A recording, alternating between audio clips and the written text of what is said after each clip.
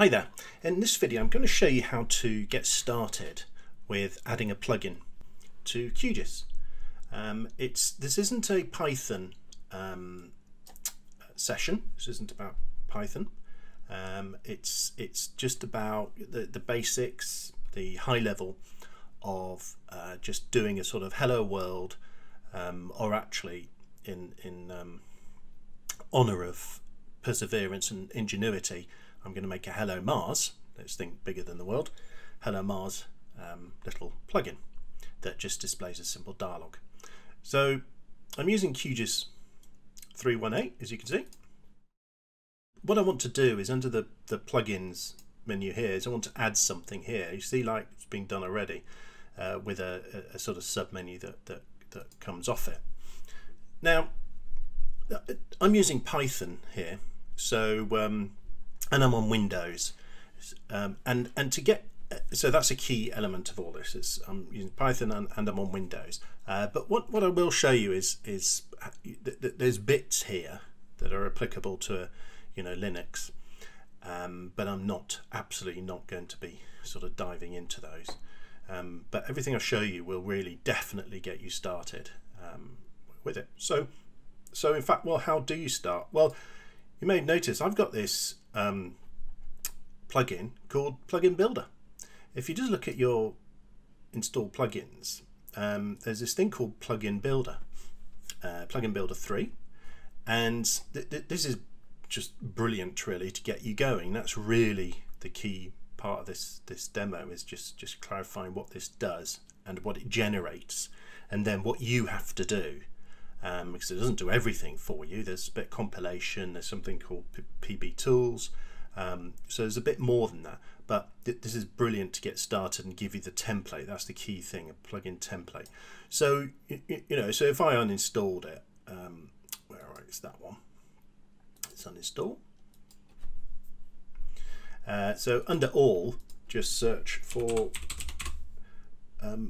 plugin builder. There we go. Plugin Builder. Plugin Builder 3. Install. Okay, so let's get cracking. So let's say I've briefly described what I want to do. So let's go to Plugin Builder. Let's run it. So I want to create this sort of menu structure here. You see, I want to sort of have my own thing there. So it's sort of going to say Hello Mars or something, and here it's going to say Display Dialogue of my design. So I'm going to click on that. So what's your sort of class name and all that sort of thing? So the class name is well, class name, and that's the sort of valid name that will be displayed. Sorry, that's your valid Python class name. So let's call this, well, let's call it Hello Mars. Actually, let's put capitals in there. Why not? Because we can do. And then the plugin name, that's what appears in the plugins. So that's called Hello Mars. That's something readable. And my description: this is better than Hello World. Okay, exclamation mark. And then the module name, so the name of the actual .py file that will contain the code, the module. So let's and this is actually the main class that you'd have here. So that's Hello Mars, just following the sort of standard with the underscore there. So that's the main class, yeah, that in your plugin. Version number, whatever, minimum QGIS number version, that's all fine by me. Author, that's me, and email address, that's info@gis-sol.com. So that's some basic bits there. A lot of that will go into the metadata. So provide a brief description. Yeah, okay, this is just a simple demo called Hello Mars. adds menu and submenu to plugins. I'm not typing very well today. To plugins. Menu. There you go. We'll just have a tool button and then bring up a dialog, but there's a few others. Have a play. It could be to do with processing and stuff. And text for the menu item. So let's. So this is actually what appears on the on the menu item itself. Let's just call it. I'll just call it Hello Mars. And now, which menu item do you want it to appear? You can change this, but obviously in the code, there's other things you could do here. You could create your own menu item at the end here and add it on. But just to be sort of standard and straightforward, I'm going to click plugins, say next.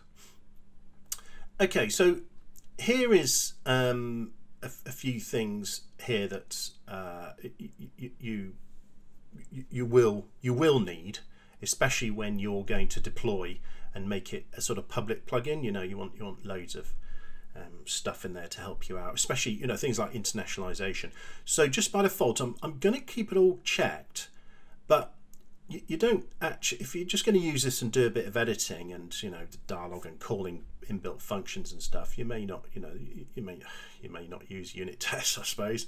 Probably not a good idea, but you may not use unit tests. You may not have some help stuff. You may not need makefile, and in fact it may be just a plugin for yourself, so you may not even need internationalization. So but I'm just going to show them, do them all, tick them all, so you can see what are the resultant sort of subfolders and what you get. The key one is PB Tool, as far as I'm concerned, because PB Tool is going to help us build. That's plugin builder tool. So that creates a config file. So I'll get to that in a second. These are just defaults, as if you're going to publish. I'm not going to. I'm not going to publish. So okay. Where are you going to put this? Well, this is the sort of crux of where your plugins directory is. If I just bring over my Windows Explorer, you can see that here I've got QGIS 3 profiles, and then default, Python, and plugins.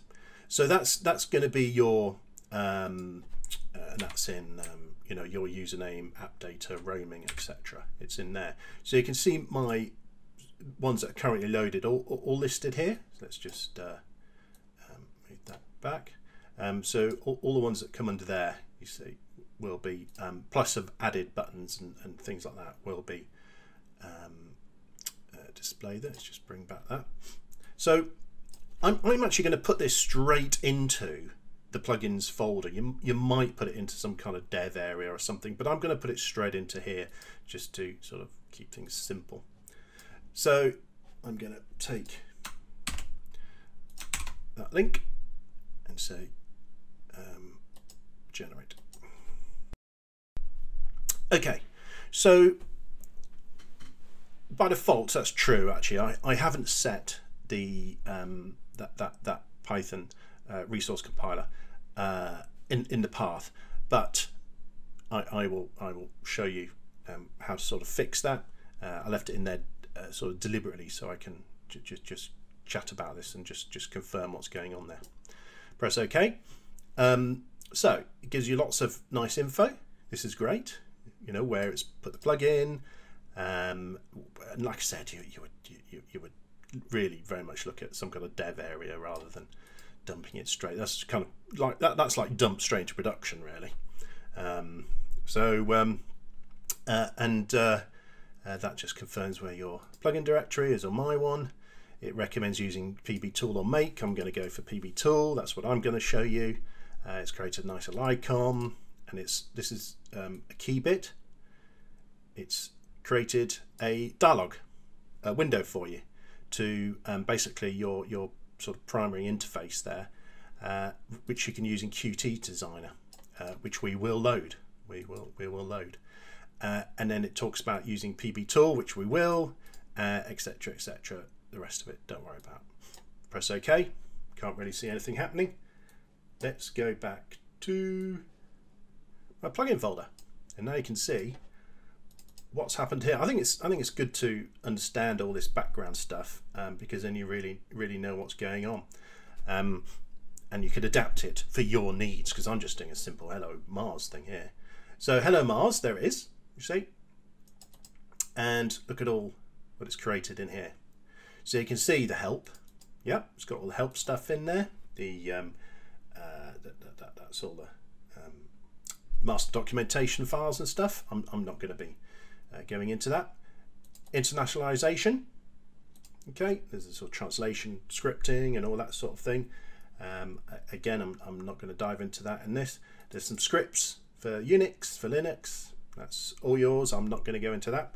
And unit testing components as well to help you with that. But again, I'm not going to dive into that. But you can see it's created these subfolders. The key stuff is all of this. Okay, it's all of this. So the sort of primary bit here, the init, is that's the file that needs to be contained in the main folder of each plugin, and it tells QGIS about the plugin. So I'll just very quickly, you can see I've got idle here and stuff, and because I installed ArcGIS, I've got idle as well with Python. Let's just do it quick. So there's this class factory interface all set up for you, and it says hello QGIS. I've got this thing called Hello Mars. So that's the primary bit that QGIS kicks off on, and then you've got your sort of key stuff that Python programmers will recognize. I don't want to go too much into this. That's for another day. But again, very quickly. Again, I'll just use Notepad++. You can see all the source code that it's used to generate what I just clicked on. That's setting up various actions and what it's going to do. You see how I'm adding to the plugin menu, that sort of thing, but actually I could create my own menu. So this is great stuff to get cracking. But like I said, I'm not going to really dive into the Python side. I'm not really a Python programmer. 0 is no experience, and 10 is ultra guru Python programmer. I'm probably on like a 4, and hence I'm not doing a Python lesson here. So the dialog bit here. So sorry, yeah. So that Hello Mars PUI, that's the main class for my plugin. Hello Mars dialog, that sort of defines the GUI widget for our plugin, which comes from QDialog. And this is what we're going to open up in QTDesigner to do just a bit more. Nice little graphic for our tool. Makefile if you need it. Metadata. This is quite a sort of crucial thing, because when you're going to upload, if you're going to upload and share, you need to have this properly sort of configured and written out. And I'll obviously put links to where you get more info on that sort of thing in the description. Now PB tool config, that tells PB tool, i.e. the plugin sort of builder, basically what to do, what to look for, and what to do. You see, because this is all raw Python, there's no cache, there's no compiled PYC anything here. You see, what we have PYs and we've got a resources file here down here as well. So PB tool is that config is vital for the compilation. Plugin upload, that's what it says. It helps you upload. The PyLint stuff, that's to do with coding standards, debugging, quality checking the code and stuff using lint. Not in this video, but again, it's useful that it's generated. Good old readmes, and like I said, the resources. What actually is included in this. If we just let's open that again, you see it just says I've got this icon PNG file. That's all I've got at the moment. It's a XML file. So okay, so that's what it's created, but it's it's not compiled, and it's quite sort of simple. What it's going to do is just going to display a dialog. But let's have a look at that dialog. What is it going to do? See, it's got UI at the end there. So let's just find QTDesigner. Okay, so I just find QTDesigner. It comes with QGIS. Click on it. and let me just bring it into this window. This is QTDesigner. So what I'm going to do is actually I can just drag it in, I think. Yeah, there you go. So you see it's got my Hello Mars dialog, and this is what it is. This is what it's created. So it's a sort of quite familiar Windows interface building tool. All the objects, properties and stuff over here, and what you want to do. And there's all these sort of there's the QGIS functions, action stuff, and standard things. So let's just I don't know. We'll just change it so I can sort of prove that it's changed, sort of thing. I don't know. Let's have a let's drag this radio button onto there. Let's drag this checkbox onto there, and I don't know. How about some kind of how about a font button? Just for the sake of it. So there you can see I've made this new dial. I'm not going to spend any more. Have a play yourselves and see what's all there and all the widget controls, etc. I'm going to save it. Okay, it's saved. So it's saved. Now let's quit. So I've got a little custom dialog there, as you saw quite clearly. Okay, so what do you do now? Well, you've got to compile. Okay, and I'm going to use a bit of the command line here, just to so it just makes it clearer. But you could use idle, for example. But I'm just going to use this, and actually you could probably configure Notepad++. Come to think of it, anyway. Yeah. So as you can see, I'm in the folder of my plugins. Let's just see that I've got Hello Mars. So if I just py look at Python, you see it comes up straight away. So I've got Python there at 3.85. I think that came with ArcGIS. Just quit that. Came with ArcGIS. But if you've installed, let me just get the link up.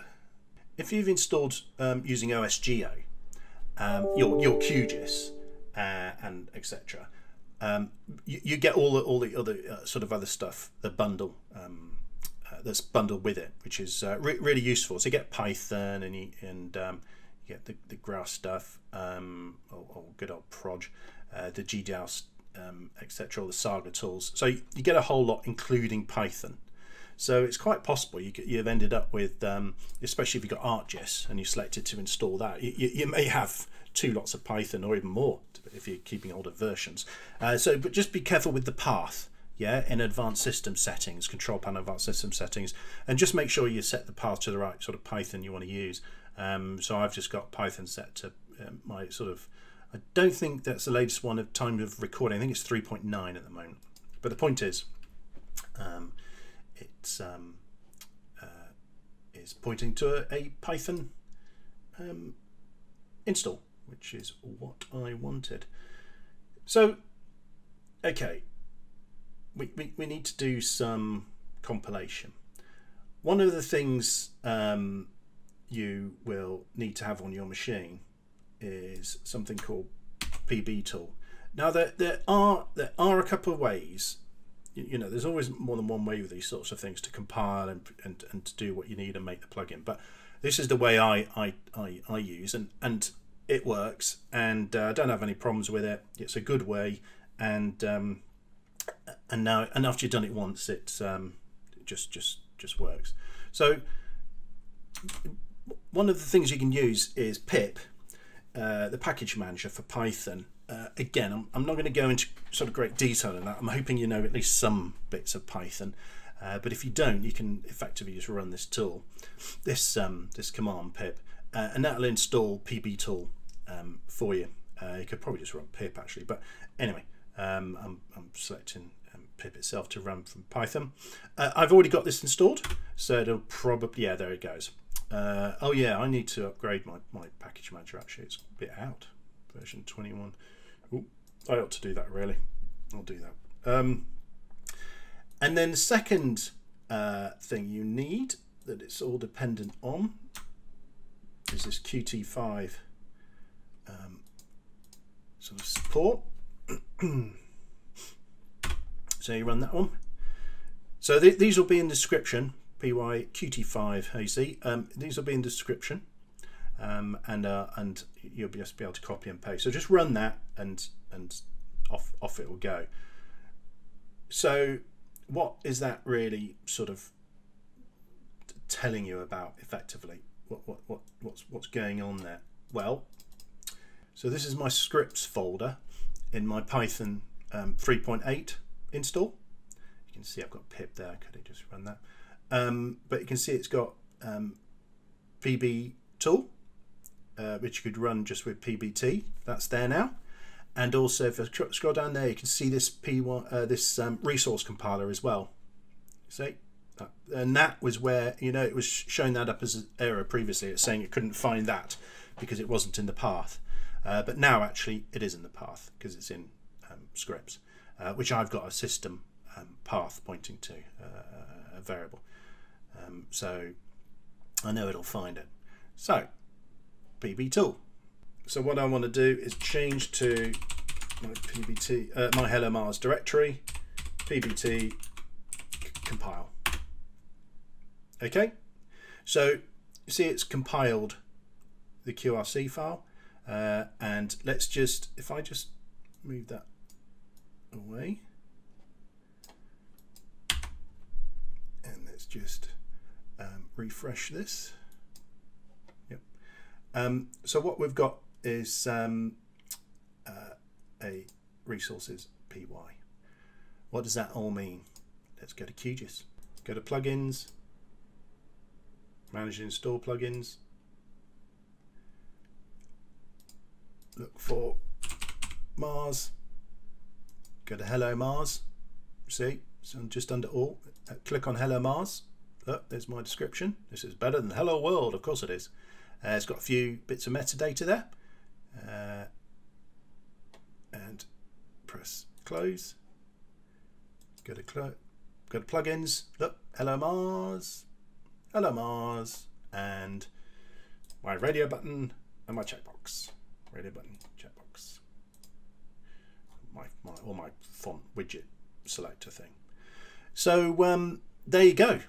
I've got a Hello Mars plugin running inside QGIS 3, which we made, you know, pretty quick really. Wasn't too bad once you know.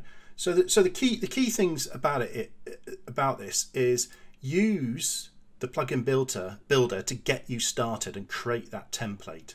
Let it generate all this stuff for you. Let it do it, and then you can go in and change the way the menu looks, and actually add functionality. Sorry, I haven't got any functionality apart from a dialog coming up. I mean, the OK and cancel button works, but that's it. And then once you've got this done, then you can build your interfaces with QTDesigner, just as I did. Make sure you've got PB tool installed and the Python Qt5 support stuff. So you can compile resources. Once you've done that and it's there, then off you go. And look, it's got the cache there now with the compiled PYCs as I've run it and loaded it and stuff. Anyway, I hope you find that useful, and I'll probably do another one of these to actually create a little plugin that actually does something. Thanks very much.